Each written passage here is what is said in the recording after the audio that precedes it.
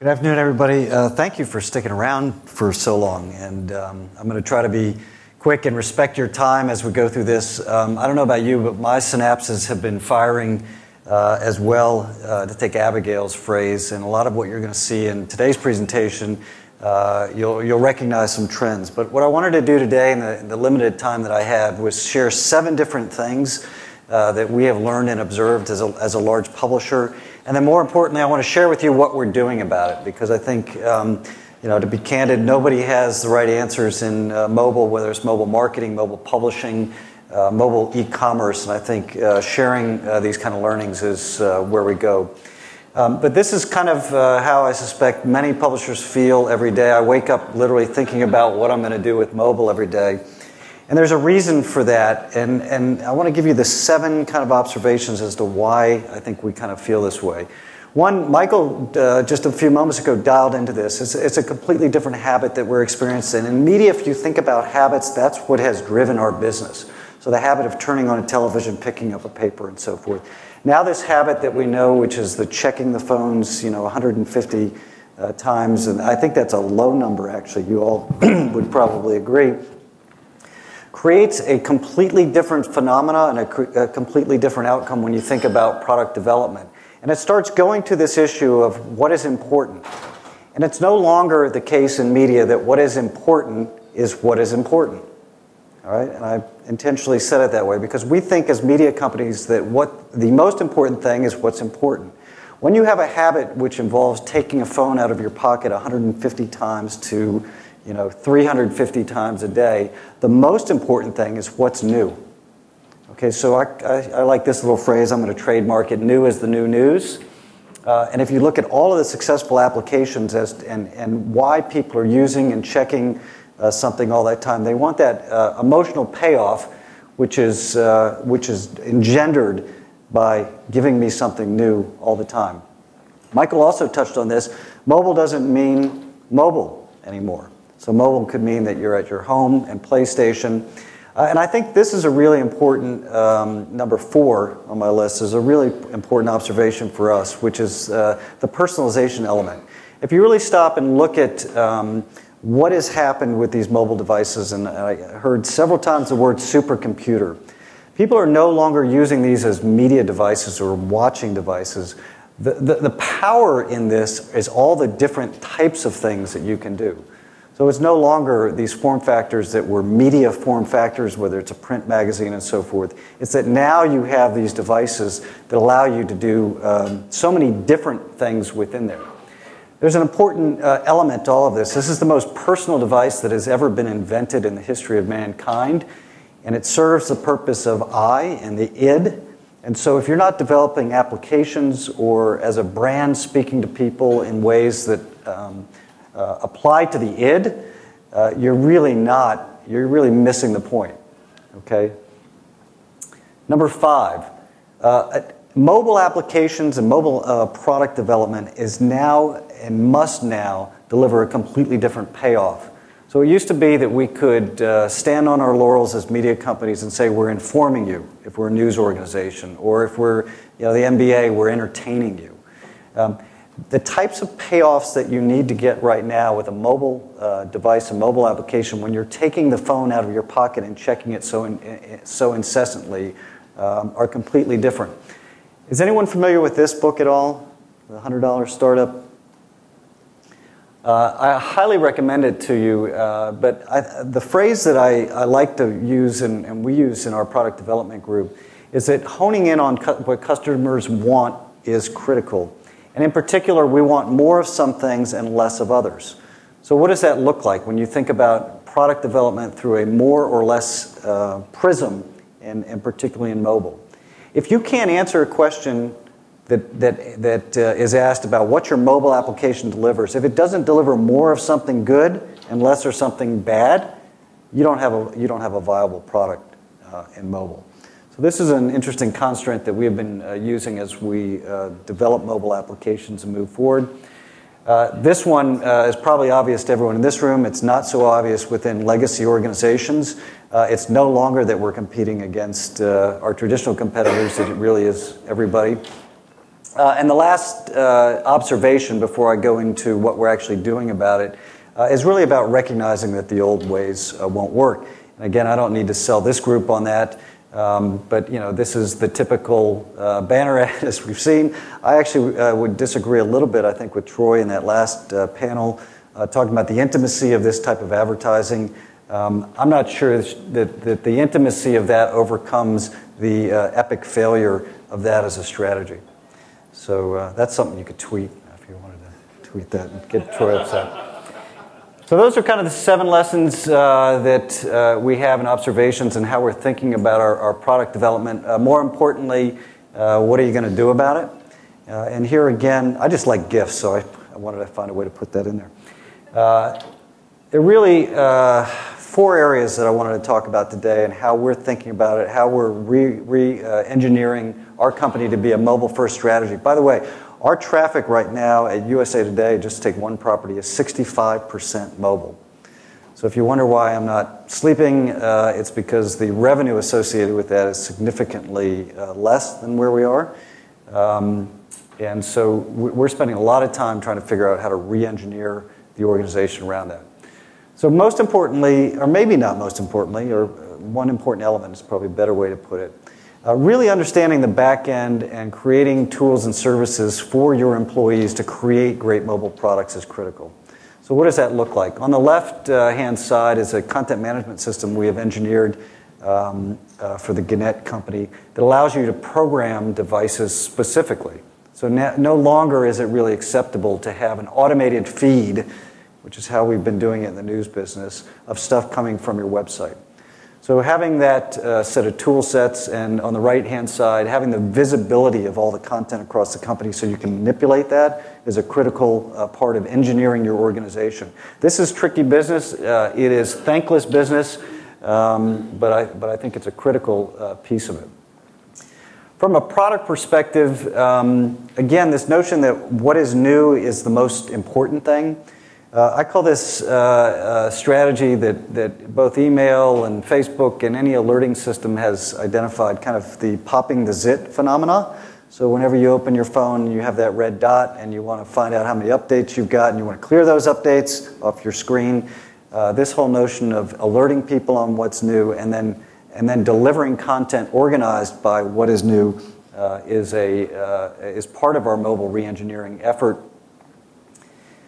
And then, as importantly to the discussion, one of the things that we challenged ourselves to identify was how can we add more personality to our applications? Because if you really think about this phenomena of pulling out the device and what kind of emotional payoff you have to have, and what applications are really resonating with people when they have 30 seconds of time or 45 seconds of time, all of these applications, whether it's Twitter, Snapchat, Facebook, deliver an emotion to it.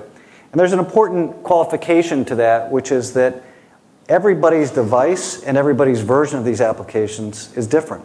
And so again, it's tailored back to that id or that I piece. So in our applications, if you're going to deliver on that id payoff, if you will, you've got to have a series of things from personalization to recognition to encouragement. So if you see, anybody have Fitbit in here? I know we all have Nike Fuels, but Fitbit was really the first one to give that kind of encouragement and recognition, that way to go type of thing. But you also have to really check yourself on whether you're delivering some of these other emotive paybacks.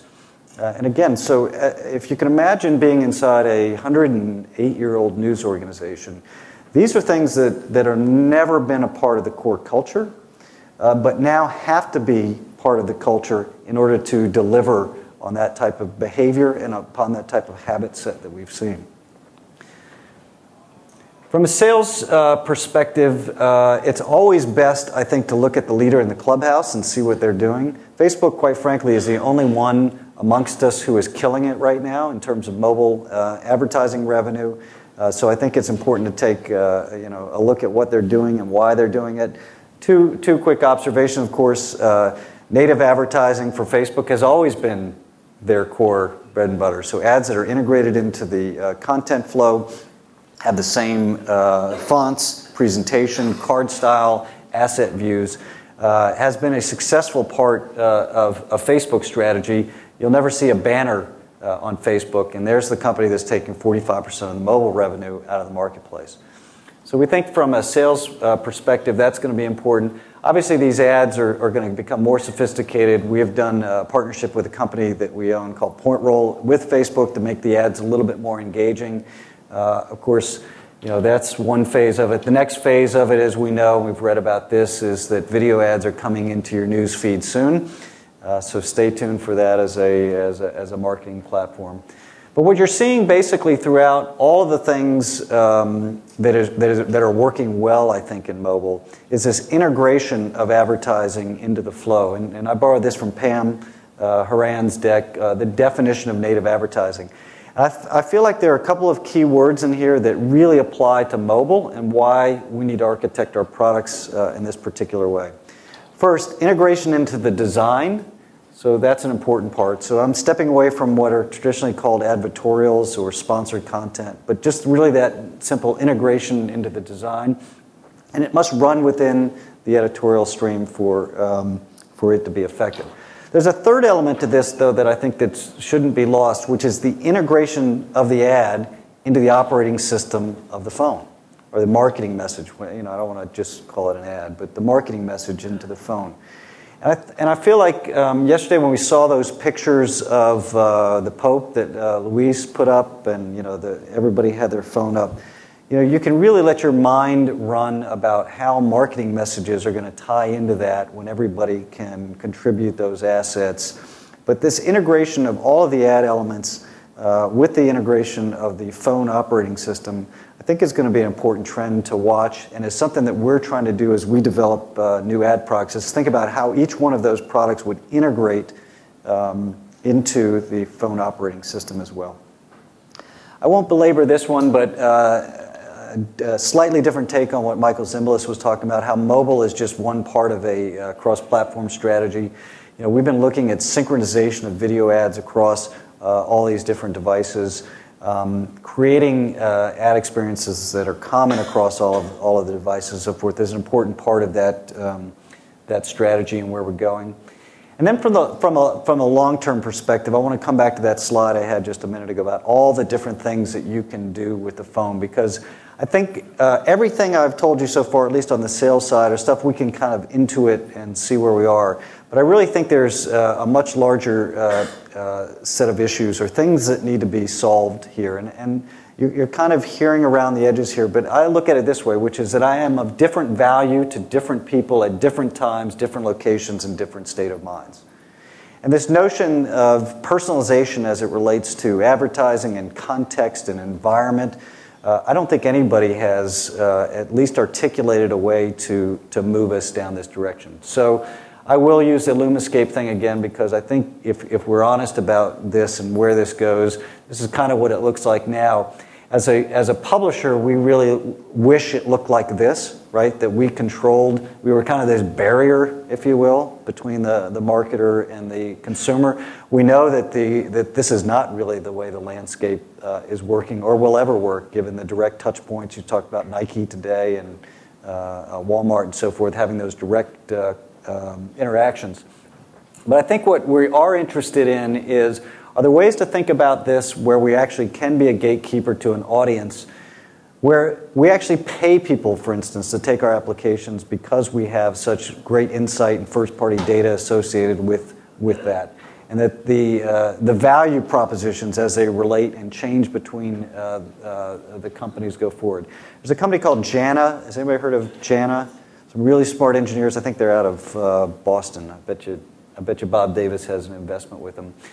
They're doing a really interesting thing that, again, I think is prescient around how advertising and this relationship between marketers and publishers is going to change.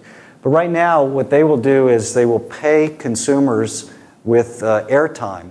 So this is really big in a number of companies like India and in Africa, where they will install airtime on your phone in exchange for taking a survey or a consumer survey. So I think actually Unilever, who was presenting the other day, is one of their key case studies.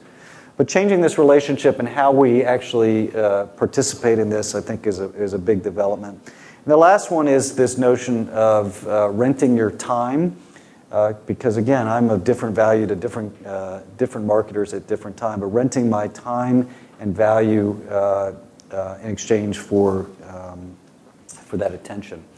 The last thing I want to leave you with is one last thing that we're really thinking hard about doing, and that I think is really interesting. And if Jeff Bezos buying the Washington Post doesn't fire a synapse in your mind, this is the one it fired in mine.